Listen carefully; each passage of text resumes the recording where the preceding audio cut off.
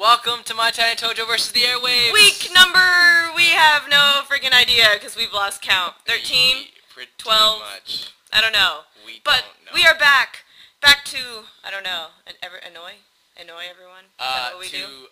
Pee on the radio stations and say no, and pee on our many listeners and tell them yes, we What? pee for you. What? Alright, besides the point, we're way off topic.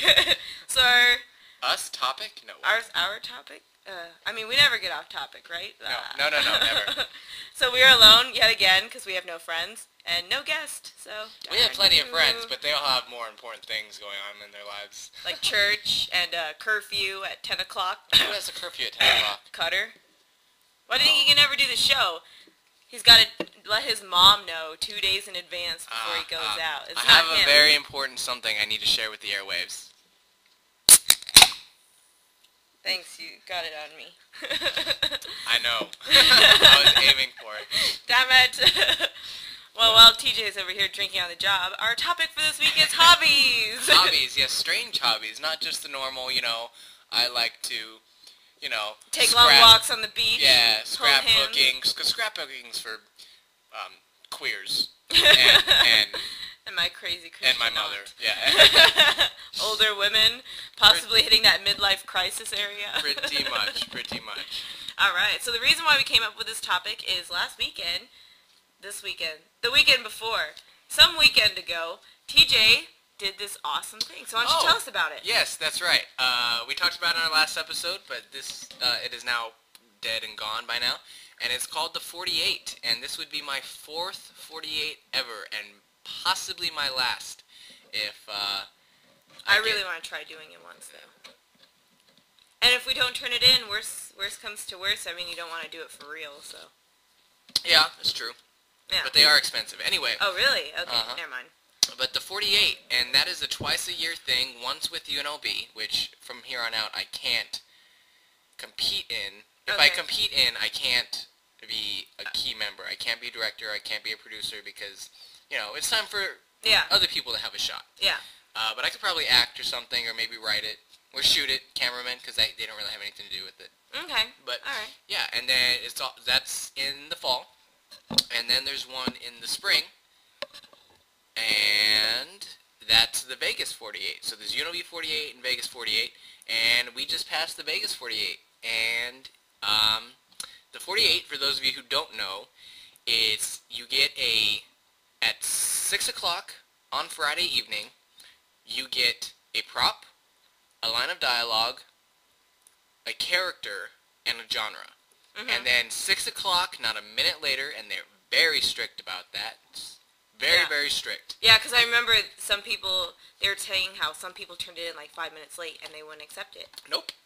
Do not accept it. Nope. So did you get it like just on time or like a little bit early? Most of the time I've always gotten it in just on time. But this particular instance, we made it there with about 25 minutes to spare. Oh, nice. Were you all the first ones to turn it in? No. There were people that were already there and drunk, which means that they had gotten there probably an hour or so before and had a few celebratory drinks. But anyway, you get those four things. Plus the lack of sleep, and then right. From there on out. Yeah, so you get those four things, and you have 48 hours to make a movie incorporating all of those things. Yeah. And they're usually something really, really crazy. Like, I remember the very first 48 I ever had, our line of dialogue was, I'm gonna get that quazy wabbit. And it wasn't rabbit, it wasn't crazy, it was quazy wabbit. That's stupid. Yeah. I'm sorry. It's like, it sucks if you have a serious film. Did you just kill my pet fly? That was Bob, you asshole. Well, you cannot have flies buzzing around your place. Alright, now the situation. Your pet fly that you're afraid to pet and Shut touch. up. I don't want to touch it. It's my pet fly. I love him, but I thought it was a fly, but then it looked like an ant with wings, and I was like, what the hell is the world coming to? I don't know. Okay. Anyway. We're so good at our jobs. Anyway, so this year we had the character Ned Chuddington, and he must be within the 1%. So That may be however you take it. I remember there was one film, the Box City film, where he was the 1% of, because he was the only Because he's the only guy with a belt on. So there was I thought that was, like, I love their Box City thing, but I did not like that idea. I thought it was the stupidest idea. So it's pretty much like they're, I guess, against or trying to, I guess, like, the guy with the belt was the antagonist, and then it was, like, following the protagonist or whatever. Yeah. But I don't know, but it was really awesome. I really liked your film. It was so cool. Thank I you. really loved it. I've said this before, and I'll say it again, though. It's like, it's really hard, because watching them, some of them are just so funny and so creative, and you're so happy to sit down and watch them. But at the same time, you can't really watch them because there's just nothing put into it. You know what I mean? It's like they had a great idea, but they just didn't have the talent to pull it off. Oh, yeah. Video-wise. And I feel like our team, you know, ours was not the most entertaining one, and I'm perfectly okay with that. But it was the best footage. The footage was really good. It looked like a real movie. But I remember I was super impressed. But, I don't know. I mean, I really want to try it out. But I just, because, you know, you were telling me about, like, it's 48 hours. So most, I guess, team members don't sleep. Yeah, it kind of depends what your job is. If you're an actor, you'll get some sleep. Okay. You definitely will get some sleep because, you know, there's just times where we just can't shoot. We got stuff to do. And, and you'll take a 2-hour nap here, 4-hour nap there, 8 hours there, and you'll be okay. But for the big players like myself and the cameraman and the sound guy and the director, we don't get any sleep. Okay. Because it's literally what you do, you know, is you get those 4 things, and the first thing you do is you brainstorm about what you want to do. Yeah. And then you, with your team, you kind of come up with a rough idea, and then everyone goes to sleep. Yeah. Except for the director and the writer and whoever else presumably needs to stay up. And then they all sit down and they write a script. And that's usually done about 4 or 5 in the morning. I remember this time we had the idea set in stone by midnight. Yeah. Everyone went to sleep except me and the director. Mm-hmm.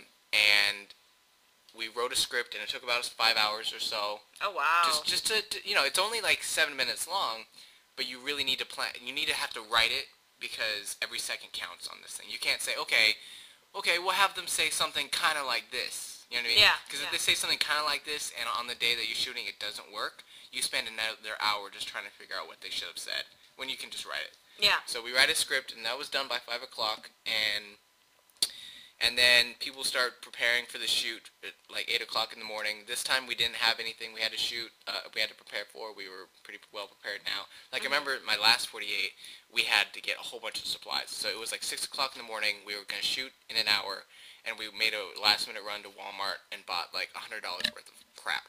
Oh, Jesus. But this time, no, we were good, and so the director started waking people up, telling us what we needed to do, and I just, I made breakfast for everybody. Oh, nice. Eggs and bacon and... Yeah. And then, so we shot 1 mile under the sewers. Yep. Yeah, I just can imagine that smelling so bad. Yeah. Like, so bad. I don't know. I hate things that smell bad. You smell bad. No. Yeah. No, but I had an ex-boyfriend, literally, when he smelled something like the sewers, like, oh, you didn't go to my middle school. At my middle school, they had a sewer right next to one of the classrooms. And it was one of the classrooms, it was kind of like a pod, except that it was actual building. Like, you had to walk out of the main school building, and then you had to go into this little building that only had 2 or 3 classrooms in it.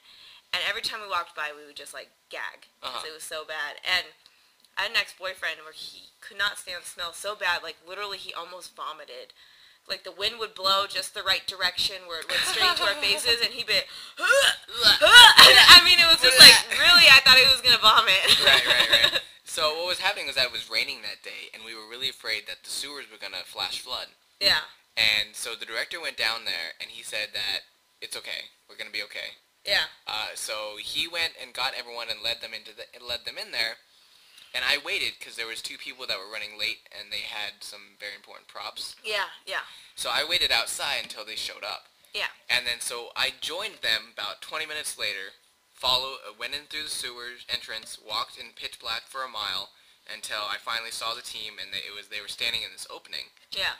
And I was like, wow, this is such a cool place because it's pitch black, and then all of a sudden, sunlight and a cathedral of graffiti. Yeah. Like, it was just a cathedral.